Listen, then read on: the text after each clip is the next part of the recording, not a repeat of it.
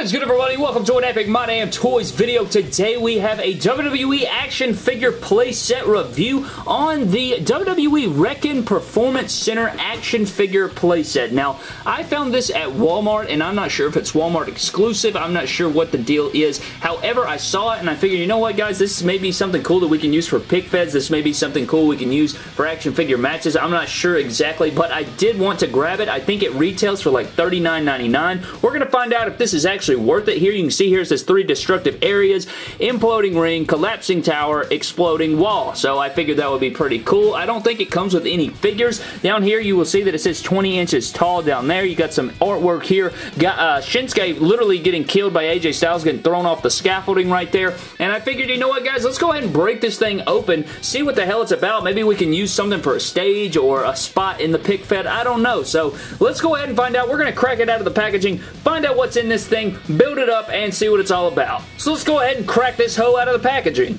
Alright guys, so I have taken the playset out there and I have, built it up here, and I gotta say that honestly, I mean, this is just one great big waste of money. Now the reason I say that, don't get me wrong, I mean, there are some cool features about it. However, I think that the price point of $39.99, I'm just, oh God in heaven, what's happening? The leg is giving out. So like at the price point of $40, guys, it's really hard to, say. I will say there are some cool features about it. You get the nice stickers. If you're a sticker guy, I mean, $40 covers it perfectly. $10 per sticker over here. I mean, what a great deal. But seriously though, if we get rid of the tissue paper here with the stickers on it and we just focus on the playset, you do get one of these basic rings, and you guys can see here in the middle it does collapse, and I'm not sure if like you're supposed to, like, a figure gets slammed here and then like, okay, so there it goes. So when you hit it hard enough, it slams and then the turnbuckles cave in, kind of like the Big Show and Brock Lesnar, and then the Big Show and Braun Strowman from that one time, So then you straighten them back up, and then you put this back in its place, and then, like that. That's exactly how it goes, and then you port it back inside. It's really difficult, actually. Really difficult. And there's like this thing here. There's like a little lever back here, if you guys can see this. Like, you see this lever?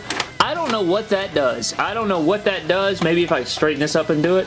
Yeah, guys, I don't know what that little trigger is supposed to do. Maybe that puts the ring back up. Maybe when this is collapsed and you pull this, it's supposed to straighten it back up. But this is just, your basic ring. It gets put together. You take the ropes out right here and it comes together and you just put it back in place there. There is little, peg holes right here so you can put a basic figure on top. Elites work as well. You can actually put elite figures in there. But the main feature, the whole reason I got this, guys, was not for the basic ring. It was for the accessories, okay? So with your basic ring, not only do you get this little scaffolding that we'll get to in a moment, you get this nice little, like, workout. If you guys remember the Performance Center playset, this is a Performance Center playset, but it's its own deal where it says it's supposed to, like, connect to the back of the ring over there, like those black poles. I think these red hooks on the back here are supposed to connect, but I don't know. I looked at the instructions for like 46 minutes, and it didn't make sense to me. You get your hanging punching bag right here going back and forth. It does break it in half, which is a pretty cool feature, and I do like that it has a little chain hook right here, so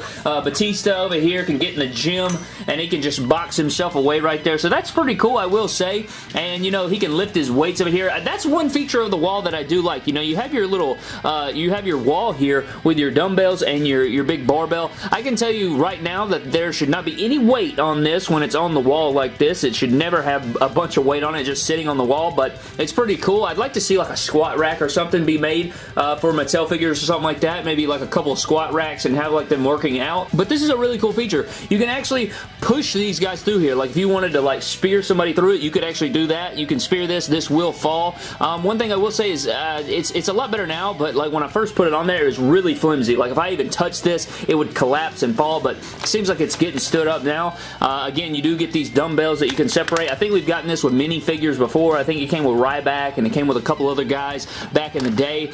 We also have this barbell that came with John Cena. You can take off the little weight clips right here, and then you can slide this off and then have just a regular barbell, which is a pretty cool feature. I know we've seen that many times in the past before, but it is cool. I did want to mention it. But again, you can spear somebody through this like so. So you just take Batista right here and you ram it through, and then there you go. So it will break like that. Which, again, that's a pretty cool feature. I think that anybody could get any usage out of that. Whether you play with your figures, you pick fed. I think that anybody can get that out of there, but you can see here that it comes in 2 separate pieces. You just snap it together like so, and then you want the arrows facing upward is what I've seen. So you'll face your arrows upward, you'll clip it to the wall right here, and again, I could not figure this out when I first was starting to play with it or, you know, mess around with it. So it clips in there, clips in down there. Take your little dumbbell fart in a bag, put it up here because you don't want your dumbbells all the way up there. So you put that there, wherever the hell the dumbbell went all the way in the back. Christ. So we go back here and we grab this, and then we come back and we put it right there. So again, there's some pretty cool features about this. I could not figure out why you would want to clip this to the back of the scaffolding. However, it is there. So you can fold this up too. And I just thought this would be cool, like especially if you have that performance playset and then you pair it with this and you could like add to your weight room, you know, like have this off in the corner or something like that. I think that'd be a really cool feature. So that is definitely something that somebody could get usage out of. Okay, so coming back over here, let's show you guys the reason I even bought the thing. Okay, I saw the little packaging. It has like a scaffolding on it. Shinsuke and AJ falling off the scaffolding, right? Well, if we take a look at the scaffolding, Brad, would you look up there at that scaffolding? It is not as grand as it looks. So if we pull it over here, guys, you will see, like, Jesus Christ, I gotta move the lamps for a second. Like, I honestly, like, these things don't clip very well, and you're supposed to put the performance sticker right here. If you guys can see that, like, the performance sticker is supposed to go right here, and this is supposed to clip together, but even when you clip it together, it's still, like, I'm having a tough flicking the dick at a time. But you clip it together like so, and it comes apart really super easy. Like, look at that. Look how flimsy. So you can see there, so you guys can see that it wants to separate, and like this scaffolding doesn't connect. I don't know, like that's it. That's all you get. Like if you even breathe, this thing is going to fall. And not only this separates too. Like the little banister, like you see how it like comes apart like that? And then it separates and you fall. I guess that's supposed to be the feature, but I don't like how that's so easy to unclip. Like this doesn't even clip, guys. It doesn't even clip. It just sits in a hole. And so this will sit right here. Let me get you guys at an angle so you guys can see what the hell I'm talking about. If you guys can see this, there's like a hole right here that it's supposed to feed through right there, and that just sits there, and on the other side, it's barely even on there. It's like a little hinge, and it's supposed to swing around. It's just garbage. Like, see, it just sits there. It's just a hanging mess. It is a hanging mess. And, like, if you put it, like, look how easy this stuff falls apart, and, like, you see there, it's all connected now. This is swinging open. I'm about to just curse. Let's just put WWE Champion Kofi Kingston up here, and see, I guess you're supposed to fight, and then it's supposed to, like, you know, I guess it's pretty sturdy like that, but, like, it wants to fall apart. This does not stay at all, but then I guess it like unhooks, and then you fall, and then when you fall off the scaffolding, you come crashing into the turf, and then it goes, and then you're, Jesus Christ, it didn't even work. So then, like, I guess you do that, and then the turnbuckles are supposed to, like, I mean, I'm hitting the hell out of that, guys, and it's still not collapsing, so I don't know, Brad. I mean, maybe I'm doing it wrong or something, but, like, look at that. I'm hitting the hell out of this. There it goes. But see, then you pull this back, and it doesn't do anything. So I don't know what the switch is for. What is this switch for? Where's the directions? What did I do with the directions?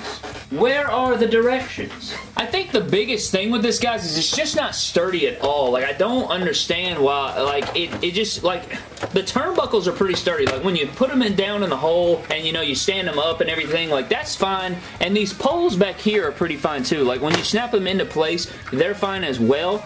But ultimately, I think the biggest feature of it, which is the scaffolding, is what's the biggest disappointment for me. It just won't stay in the right spot.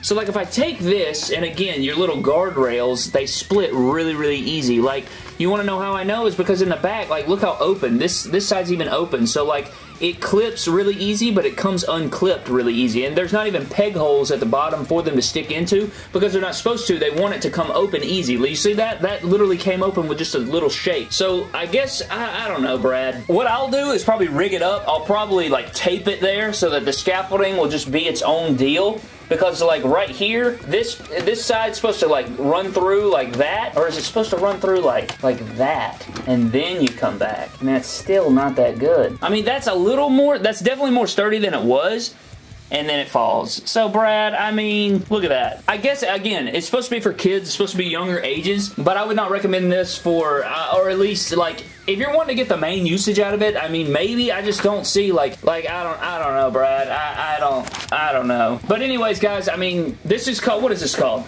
The Wrekkin Performance Center. Yeah, it's wrecking my life right now. I don't know, man. You may like it. I don't know. If anybody has this down in the comment section below, comment down below. Again, you get some really cool accessories, but I wouldn't pay any more than $25 for it. Like, if you're gonna buy this, the ring's pretty cool. I mean, I don't know. I'd rather save up and buy a better ring. The accessories, like the weight bench and the performance center back here, is pretty cool. You can clip it again to the back of it, but I didn't want to do that. And then especially, like, the main thing is when I was trying to connect it to the back, this kept falling and then destroying what my process was this. So I was like, you know what, bro, just F that. We'll do this separate. So you do get some cool accessories. You get your little performance wall. You get your ring. You get a cool scaffolding, but for $40, I'm just not feeling it. However, I will say you do get some cool features. I think if you tape the scaffolding, you can do some cool stuff with it, maybe. Maybe attach it to a custom stage or something. But that is going to do it for today's video, guys. I hope you guys did enjoy this review of the Wrekkin Performance Center that wrecked MDT's life. Thank you guys very much for watching. I hope you guys got a laugh out of it or some info or just anything. But that is going to do it for today's video, guys. Thank you so very much for watching. Subscribe to the channel for more epic WWE figure videos. Follow me on Instagram and Twitter at MyDamnToys, and I will see you guys in the next video.